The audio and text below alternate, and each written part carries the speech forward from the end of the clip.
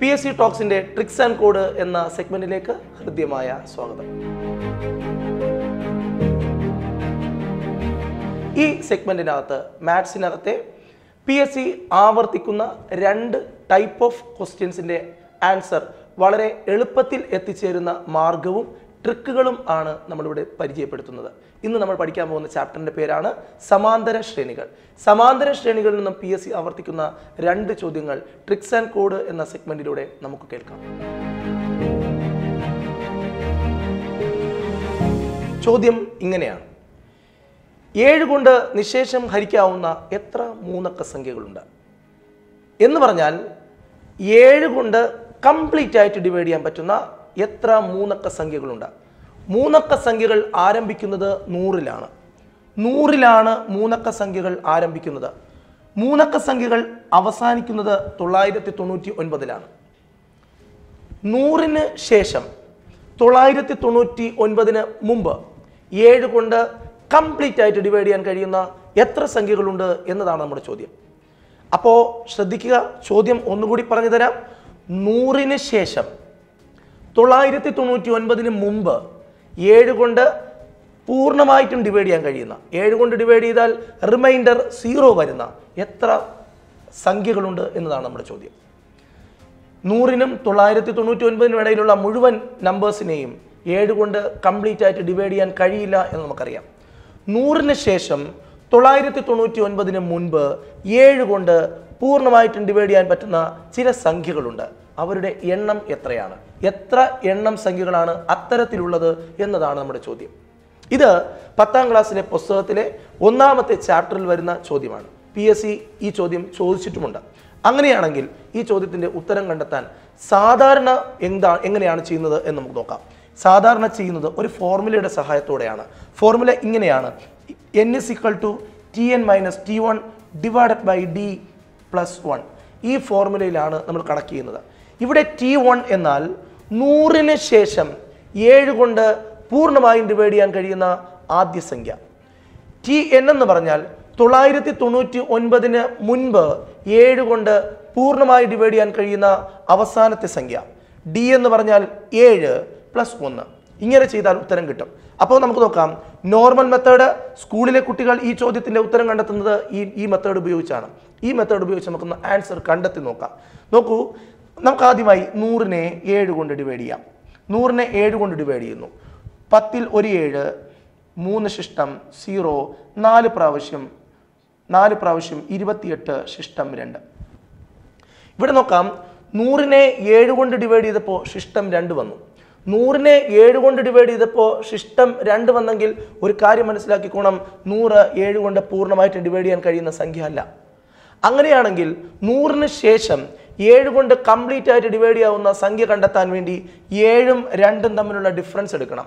7ഉം 2ഉം തമ്മിലുള്ള ഡിഫറൻസ് 5ആണ്. ഈ 5-നെ 100-ന്റെ കൂടി കൂട്ടുക. 100-നോടൊപ്പം ഈ 5-നെ കൂട്ടുന്നു. 5 എവിടെ നിന്നാണ് കിട്ടിയത്? 7ഉം 2ഉം തമ്മിലുള്ള ഡിഫറൻസ് ആണ് 5.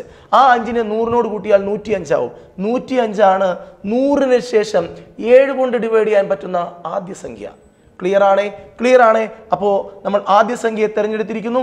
ആദ്യ സംഖ്യ 105. ഇനി ഈ ഫോർമുലയിൽ കൊടുക്കാവുന്ന അവസാനത്തെ സംഖ്യ കണ്ടുപിടിക്കണം. അവസാനത്തെ സംഖ്യ കണ്ടുപിടിക്കാൻ 999 നമ്മൾ ഇതുപോലെ ഡിവൈഡ് ചെയ്ത് നോക്കണം. 999 / 7. 9-ൽ ഒരു 7, ശിഷ്ടം 2 29, 4 പ്രാവശ്യം 28, 1 9, 2 പ്രാവശ്യം 14, ശിഷ്ടം 5. നോക്കാം, ഇവിടെ 999-നെ 7 കൊണ്ട് ഡിവൈഡ് ചെയ്തപ്പോൾ ശിഷ്ടം 5 കിട്ടി. ആ 5-നെ 999-ൽ നിന്ന് കുറയ്ക്കുക. അപ്പോൾ കിട്ടുന്ന ഉത്തരം എത്രയാ? 994 കിട്ടും. ആണല്ലോ, 994 999-ന് മുമ്പ് 7 കൊണ്ട് പൂർണ്ണമായിട്ട് ഡിവൈഡ് ചെയ്യാൻ പറ്റുന്ന സംഖ്യ. ഒരു തവണ കൂടി പറയുന്നു: 100-ന് ശേഷം 7 കൊണ്ട് കംപ്ലീറ്റ് ആയിട്ട് ഡിവൈഡ് ചെയ്യാൻ പറ്റുന്ന സംഖ്യയാണ് 105. 999-ന് മുമ്പ് 7 കൊണ്ട് പൂർണ്ണമായിട്ടും ഡിവൈഡ് ചെയ്യാൻ കഴിയുന്ന സംഖ്യയാണ് 994. എങ്ങനെ കണ്ടെത്തി എന്നത് മനസ്സിലായി. ഇനി നമുക്കിതിനെ ഫോർമുലയിലേക്ക് അപ്ലൈ ചെയ്യാം. ഫോർമുലയിലേക്ക് അപ്ലൈ ചെയ്യുമ്പോൾ Tn ആ പ്ലേസിലേക്ക് 994-നെ എഴുതുക. മൈനസ്, ഫോർമുലയിൽ മൈനസ് ഉണ്ട്, ഫോർമുലയിൽ മൈനസ് കൊടുത്തു. T1 എന്ന് പറഞ്ഞാൽ 105 ഡിവൈഡഡ് ബൈ D എന്ന് പറഞ്ഞാൽ ഡിവൈഡ് ചെയ്യാൻ ഉപയോഗിച്ച സംഖ്യ 7 ആണ്, പ്ലസ് 1. ഇനി നമുക്ക് 94 നിന്ന് 105 കുറയ്ക്കാം. 994 നിന്ന് 105 കുറച്ചാൽ 889 കിട്ടും. 889 ഡിവൈഡഡ് ബൈ 7 പ്ലസ് 1. 889 7 കൊണ്ട് ഡിവൈഡ് ചെയ്താൽ 127 കിട്ടും. 127 1 128. നോക്കൂ, 100നും 999നും ഇടയിൽ 7 കൊണ്ട് പൂർണ്ണമായിട്ടും ഡിവൈഡ് ചെയ്യാൻ കഴിയുന്ന 128 സംഖ്യകളുണ്ട്. ഇത് നോർമൽ മെത്തേഡാണ്. ക്ലിയർ ആണ്? നോർമൽ മെത്തേഡിൽ ഈ ചോദ്യത്തിന്റെ ഉത്തരം എങ്ങനെ കണ്ടെത്തുന്നു എന്ന് നോക്കി. അതിന്റെ ഉത്തരവും നമ്മൾ മാർക്ക് ചെയ്ത് വെച്ചിട്ടുണ്ട്, 128 ആണ്. ഇനി ശ്രദ്ധിക്കാം, 100ന് ശേഷം 999ന്റെ ഉള്ളിൽ 7 കൊണ്ട് കംപ്ലീറ്റ് ആയിട്ട് ഡിവൈഡ് ചെയ്യാൻ പറ്റുന്ന എത്ര സംഖ്യകളുണ്ട് എന്ന ചോദ്യത്തിന്റെ ഉത്തരം കണ്ടെത്താൻ 100നെ 7 കൊണ്ട് ഡിവൈഡ് ചെയ്യാം.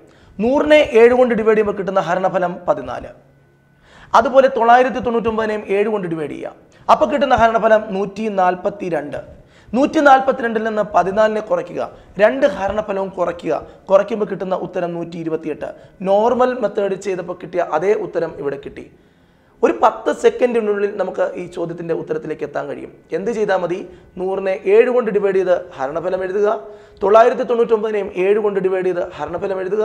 ഹരണഫലങ്ങളുടെ ഡിഫറൻസ് എടുത്താൽ നമുക്ക് നോർമൽ മെത്തേഡിൽ ചെയ്ത് കിട്ടുന്ന അതേ ഉത്തരം കിട്ടും. എന്നാൽ ഇങ്ങനെ നമുക്ക് കൺക്ലൂഡ് ചെയ്യാം, 7 കൊണ്ട് കംപ്ലീറ്റ് ആയിട്ട് ഡിവൈഡ് ചെയ്യാൻ കഴിയുന്ന 128 മൂന്നക്ക സംഖ്യകൾ ഉണ്ട്. 128 മൂന്നക്ക സംഖ്യകളുണ്ട്. 100നും 999നും ഇടയിൽ 7 കൊണ്ട് നിശേഷം ഹരിക്കാവുന്ന സംഖ്യകളായി. ഓക്കെയാണ്? ക്ലിയർ ആണ്? നമ്മൾ രണ്ടാമത്തെ ചോദ്യത്തിലേക്ക് പോകുന്നു. രണ്ടാമത്തെ ചോദ്യത്തിലേക്ക് പോകാം. ഒരു AP-യിലെ 5 പദങ്ങളുടെ തുക 75 ആയാൽ മൂന്നാം പദം എത്ര? ചോദ്യം ഒന്നുകൂടി. ഒരു AP-യിലെ 5 പദങ്ങളുടെ തുക 75 ആയാൽ മൂന്നാം പദം എത്ര? വളരെ സ്റ്റാൻഡേർഡ് ആയിട്ടുള്ള ക്വസ്റ്റ്യൻ ആണ്. ഇത് 10ാം ക്ലാസ്സിലെ ടെക്സ്റ്റ് ബുക്കിനകത്തുണ്ട്. നോർമൽ മെത്തേഡിൽ ഇത് ചെയ്യാൻ അവർക്ക് പഠിക്കാനുണ്ട്. അത് നോർമൽ മെത്തേഡ് ചെയ്യുമ്പോൾ ഏകദേശം ഒരു A4 സൈസിൻ്റെ ഫുൾ പേജും വേണ്ടി വരും ഇതിൻ്റെ കൃത്യമായ ഉത്തരം കണ്ടെത്താൻ. ഇവിടെ നമ്മൾ ഒരു ട്രിക്ക് ഉപയോഗിക്കുകയാണ്. നമുക്ക് അവർക്ക് കിട്ടുന്ന അതേ ഉത്തരം വേണം. നിശ്ചിത സമയത്തിനുള്ളിൽ ഇതിൻ്റെ ആൻസറിലേക്ക് നമുക്ക് എത്തിച്ചേരാനും കഴിയണം. ഇത് ചെയ്യുന്നത് ഇങ്ങനെയാണ്. അതിനു മുമ്പ് ഒരു കാര്യം പറയട്ടെ. AP എന്താണെന്ന് ഞാൻ നിങ്ങൾക്കൊന്ന് പരിചയപ്പെടുത്താം. ഇതാ നോക്കൂ, ഏതെങ്കിലും ഒരു സംഖ്യയിൽ തുടങ്ങി ഒരു പ്രത്യേക സംഖ്യ കൂട്ടി എഴുതുന്ന ശ്രേണിയെ വിളിക്കുന്ന പേരാണ് AP. നോക്കൂ, 3. 3ൻ്റെ കൂടെ 4 കൂട്ടിയാൽ 7. 7ൻ്റെ കൂടെ 4 കൂട്ടിയാൽ 11. ഇങ്ങനെ 4 തന്നെ വീണ്ടും കൂട്ടി എഴുതുന്ന ശ്രേണിയാണ് AP. ഇതാ നോക്കൂ, 5. 5ൻ്റെ കൂടെ 5 കൂട്ടിയാൽ 10. വീണ്ടും 5 കൂട്ടിയാൽ 15. വീണ്ടും 5 കൂട്ടിയാൽ 20. ഇത് AP ആണ്. ഇതാ നോക്കൂ, 2. 2ൻ്റെ കൂടെ 3 കൂട്ടിയാൽ 5. 5ൻ്റെ കൂടെ 3 കൂട്ടിയാൽ 8. 8ൻ്റെ കൂടെ 3 കൂട്ടിയാൽ 11. ഇത് AP ആണ്. അതായത് AP എന്ന് പറഞ്ഞാൽ ഒരു നമ്പറിൽ തുടങ്ങി ഒരു പ്രത്യേക സംഖ്യ വീണ്ടും കൂട്ടി എഴുതുന്നു. എല്ലാ സ്ഥലങ്ങളിലും ആ നമ്പർ തന്നെ കൂട്ടി എഴുതിയാൽ അതിനെ നമ്മൾ പറയുന്ന പേരാണ് AP. LKG ക്ലാസ്സിൽ നമ്മുടെ ടീച്ചർ പഠിപ്പിച്ച 1 2 3 4 5 അതൊരു AP ആണ്. 2 4 6 8 ഇതൊരു AP ആണ്. 5 10 15 20 AP ആണ്. 10 20 30 40 AP ആണ്. 100 200 300 400 500 എക്സെട്ര AP ആണ്. അപ്പോൾ AP എന്താണെന്ന് മനസ്സിലായി. ഒരു AP-യിലെ 5 പദങ്ങളുടെ തുക 75 ആയാൽ മൂന്നാം പദം കണ്ടെത്തുന്നത് ഇങ്ങനെയാണ്. ശ്രദ്ധിക്കൂ. ഒരു AP-യിലെ 1-ാം പദം ഇത്, 2-ാം പദം, 3-ാം പദം, 4-ാം പദം, 5-ാം പദം. ഓക്കെ ആണ്. ഒരു AP-യിലെ ഈ 5 പദങ്ങളുടെ മിഡിൽ ടേം ഇതല്ലയോ? അങ്ങനെയാണെങ്കിൽ ശ്രദ്ധിച്ചോണം, മിഡിലിൽ വരുന്ന 5 ടേമിൻ്റെ മിഡിൽ ടേം ആരാ? 3rd ടേം, 3-ാം പദം. ഇവൻ്റെ 5 ഇരട്ടിയായിരിക്കും ഇതിലെ എല്ലാ ടേമിൻ്റെയും സമ്മ്. ശ്രദ്ധിച്ചോണേ, 5 ടേം വരുന്ന ഒരു AP-യുടെ 3-ാമത്തെ ടേം, 3-ാമത്തെ പൊസിഷനിൽ വരുന്ന ടേമിൻ്റെ 5 ഇരട്ടിയായിരിക്കും ഇതിലെ എല്ലാ ടേമിൻ്റെയും സമ്മ്. അപ്പോൾ ശ്രദ്ധിക്കണം, 5 ടേമിൻ്റെ സമ്മ് എന്ന് പറയുന്നത് 3-ാമത് വരുന്ന ടേമിൻ്റെ 5 ഇരട്ടിയാണ്.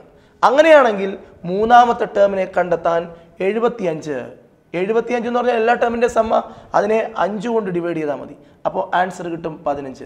മിഡിൽ വരുന്ന ടേം 15 ആയിരിക്കും. അപ്പോൾ മിഡിൽ ടേം കണ്ടുപിടിക്കാൻ എന്ത് ചെയ്യണം?